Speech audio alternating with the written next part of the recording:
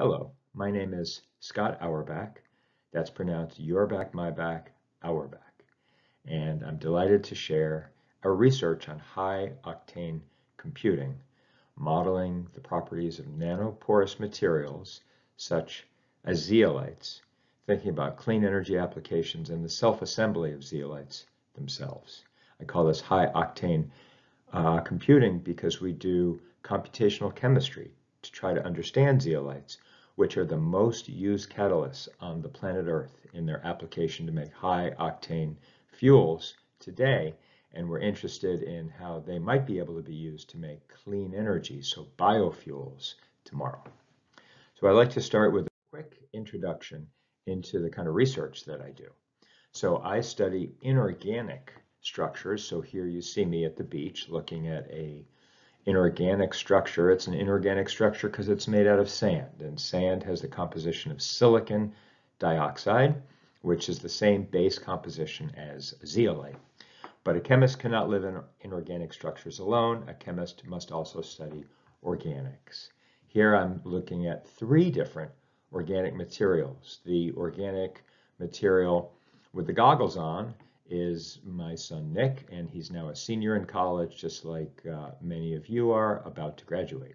My other organic material pointing to me is my daughter Annie. She is a first-year student in college, having started college in a pandemic, and the organic material on my head is, of course, seaweed, which is made out of cellulose, which is the most abundant biopolymer on the planet Earth, and we're fascinated in thinking about ways to convert the energy in cellulose into biofuels. Now, I'm a physical chemist, which means that I am fascinated by structures of molecules in potential energy wells. So here I am in a potential energy well as a triatomic molecule, and the energy in the potential energy we calculate using wave mechanics. So here's the wave mechanics right there. Anyhow, that's a summary of a very high level summary of the research that I do. Now I'd like to get a little bit more specific.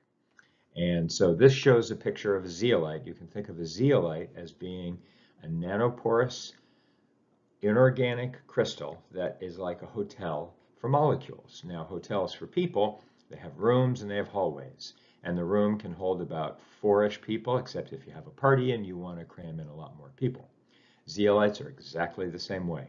Zeolites have pores or cavities that hold molecules. Typically, they hold around 3 or 4 or 5 molecules, but if you really wanted to jam them in with a high pressure, you can do that. And these cavities are connected through channels. And there are many different kinds of structures, and we're fascinated by a variety of different questions. First of all, how do zeolites form? Now, we know nature abhors a vacuum, so these things are not going to form with cavities. There's going to be something filling the space of that cavity. That's called a structure directing agent, and we like to know what its role is. So we do modeling and we collaborate with synthetic chemists to figure out how these things form. We also are fascinated by how they are used as catalysts, as what are called shape-selective catalysts. Oftentimes what happens is that a molecule in a zeolite pore reforms to mirror the shape of the pore. And sometimes that happens, you make a useful biofuel, but sometimes when that happens, the molecule actually gets clogged in the pore and it poisons and destroys the catalyst.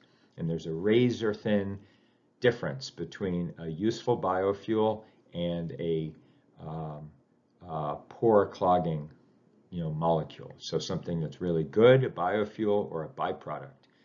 And so we want to study the pathways, the chemical pathways that separate those two. Finally, we want to use data science to try to understand and categorize the different structures. There's 240 known zeolites, and there's millions of hypothetical zeolites. All of them are three-dimensional networks that are like hotels for molecules.